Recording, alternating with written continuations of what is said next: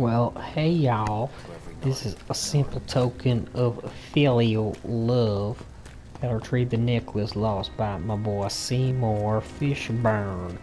So we're right here on the docks. You've already spoken to Seymour and or his mother. You run down here, you use your vampire skills, and you see, oh no, there's a ton of blood.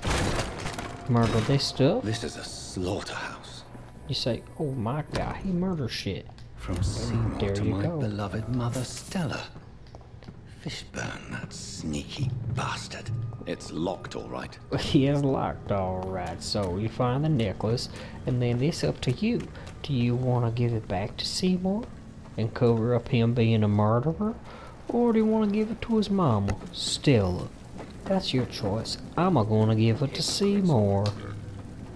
Good evening, Mr. Yeah. I have retrieved the gift for your mother, sir. Great. Give it here then and take this for your trouble. I also found the corpses. The ones under which you left the necklace, Mr. Fishburne.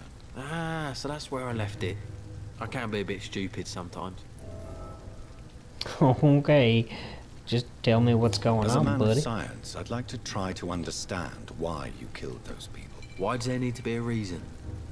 They were just there. It happened. That's all. You're not a mindless animal, Seymour. Surely you have something to say about these murders. Speak up and I will listen without judgment. Could be right, Dr. Reed. Maybe it'll do some good to confide in a gentleman like you. You being educated and all. Of course, you bet. You didn't confide in me. Did you take pleasure in killing Oh them, yeah. Seymour?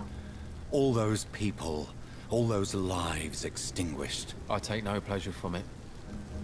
That's cool, man. I Don't... No. Goodbye. Well, there you go. That's a simple token of filial love. Have a care.